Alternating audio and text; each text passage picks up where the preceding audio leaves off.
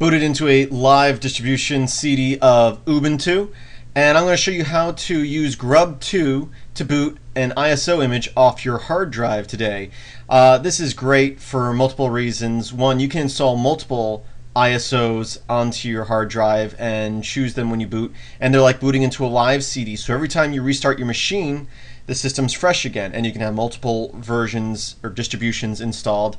Another great thing about this is that you as an administrator, if you have people using a machine, they can use it, they can make modifications. When it reboots it goes fresh, but also if you want to do updates to the machine, you just create an ISO on your hard drive, add whatever changes you want, and then you can SSH into that machine remotely. And you can copy over the new ISO, change the grub menu, and the user using that machine, it never gets interrupted. It's zero downtime. They just keep on working, and then those changes you made, next time the computer's rebooted, whenever that is, the changes will take effect. And so you don't have to interrupt the user, you don't have to, bring the machine down for any updates. Not that you normally have to do that with Linux, but let me get started before I run out of time here. I am going to be installing to this hard drive here. It's an 8.6 gigabyte hard drive. It's blank now, but just to go through this from the beginning, we're going to format it and everything. So I'm going to sudo fdisk device SD1. So it's my first hard drive. I know that. Make sure you choose the proper hard drive for you so you don't format the wrong hard drive. If I hit P, now that I'm in fdisk, it shows me all my partitions, information on them. This one's already partitioned, but just to go through the steps, I am going to go through them. I'm going to hit D for delete. There's only one partition, so it automatically picks. I'm going to hit W to write. I like to do that before I make any changes. Now I go back into sudo fdisk device and my hard drive, and I'm going to hit N for new. I'm going to hit P for a primary hard partition.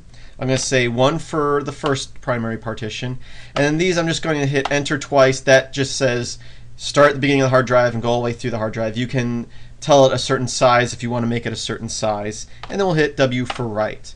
So that's partitioning the hard drive. Now we need to format it, and I'm going to format it in ext either 3 or 2 format. So I'm going to go make file system, so mkfs, and we're going to do ext, I'll go 3, and then device and the partition, so sda1, because we want to format the partition.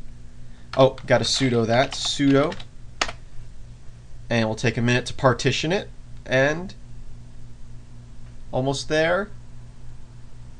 We're all partitioned. I'm going to clear out the screen, and just to make things easier, pretty much everything we're going to do in this tutorial you have to be root, and instead of typing sudo every time, I'm going to type in sudo su so that now I am a root user.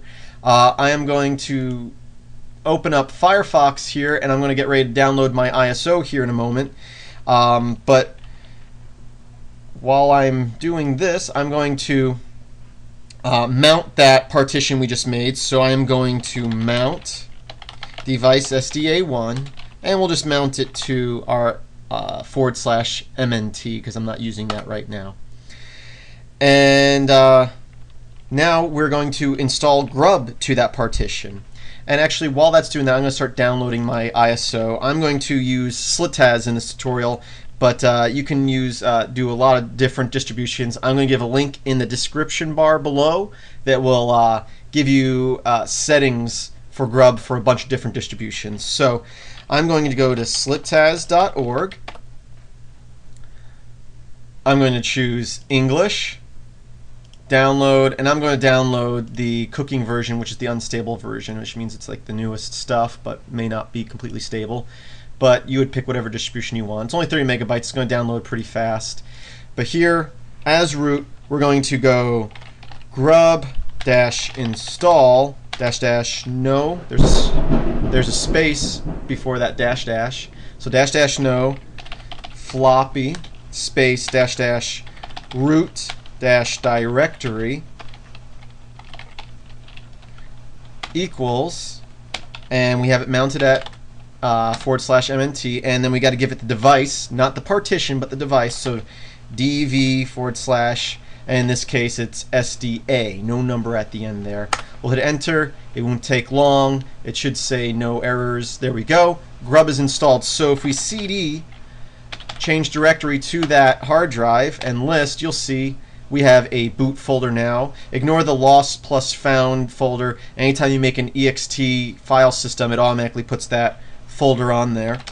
So I'm going to cd into boot, and if I list that directory, you'll see that there is a grub directory right there. Right now we're going to make another directory in here. We're going to make dir, and we'll call it ISO. And this is where we're going to put our ISO image. So I'm going to go into there, and I'm going to copy, or I can even move, but I'll copy from the home directory download to from where I just downloaded Slitaz to the present working directory. So now if I list, you'll see that the ISO is in that folder, which currently is MNT boot ISO. Let's clear out the screen and go back into the grub folder. And grub's all installed here. We have to create a file called grub.cfg. So it's a grub config file. So we're going to use Vim, or by default in Ubuntu it's Vim Tiny. I don't really know the difference, but for what we're doing it seems the same. So Vim Tiny, and we're going to go grub.fcg, or I'm sorry, cfg. And then we're going to start creating, this is going to be where our menu entries are. So I'm going to start menu entry, and this is going to be the name, and you can name it whatever you want inside these quotations. I would avoid special characters though. I'm just going to call it Slitaz cooking, or Xing, Zooking. There we go, and we're going to start off with a squiggly, and everything in between these two squiggly brackets is going to be what the system is going to use to boot. So we're going to do a loopback, which is basically what's mounting the CD image. So loopback space loop / boot / ISO, and this is just the directory to the ISO we just downloaded. So slitaz-cooking.iso, and everything I put in here is going to vary from distribution to distribution. Once again, in the description bar I'll have a link to the settings for a bunch of different distributions. Now we're going to, on the next line, we're going to say Linux, and we're going to tell it where the Linux kernel is. So Linux, and we're going to say it's on the loop that we just mounted, / no space between this loop and this / boot. And in this case, the kernel is going to be called VM LINUZ dash. Now we have to find out the kernel version, and you need to check this because in a couple of weeks there may be a new kernel version out, and you'll have to check this out. So what we're going to do is we're going to go to our downloads folder, and this is where Slitaz is downloaded to, and we're going to right click it and choose Open with Archive Mounter, and that will mount it over here as if it's a hard drive or CD. Click on that, and we can go into boot, and right here it's telling us that it's kernel 2.6.30.6. So let's type that into here. So it was 2.6.30.6, and then dash Slitaz. So it's just the name of the file that's inside that image. Then we're going to go space ISO-scan / file name equals, and here again, let's maximize this because it's going to be long.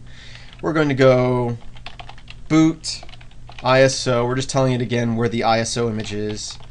Slitaz cooking.iso.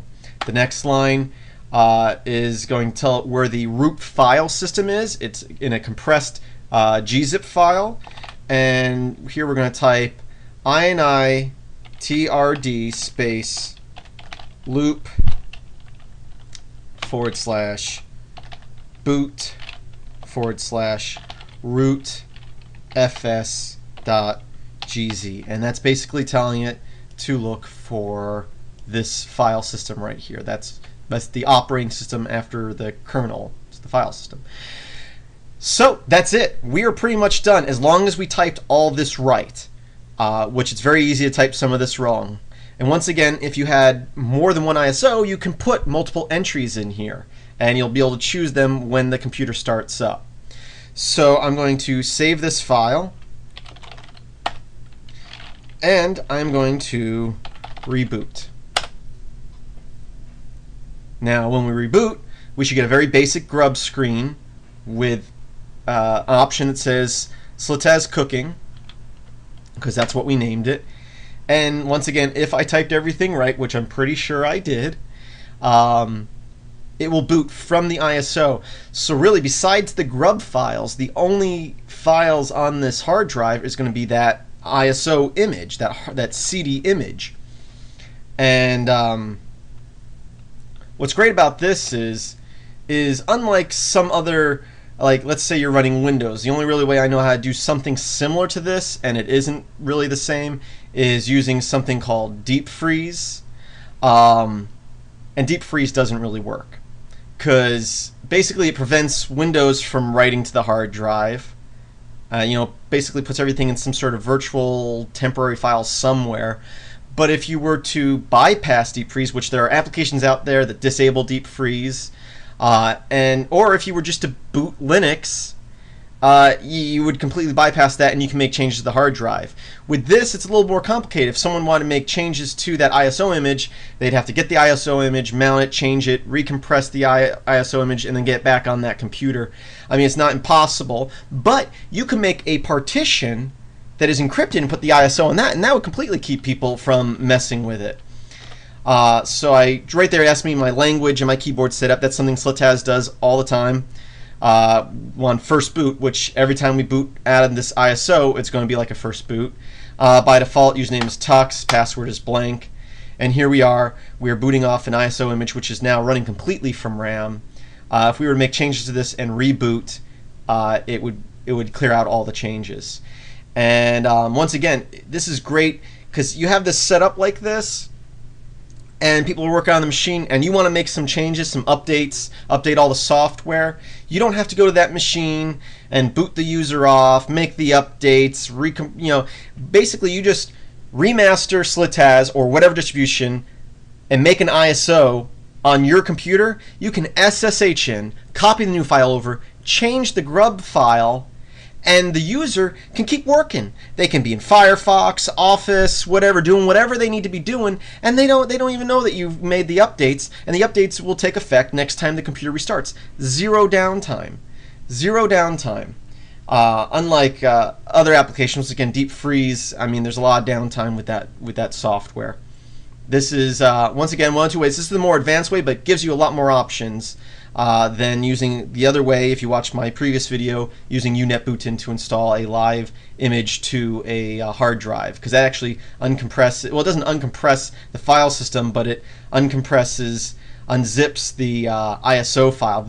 Everything is still in that ISO file, and you can move it from computer to computer, or you can replace it, and that's it.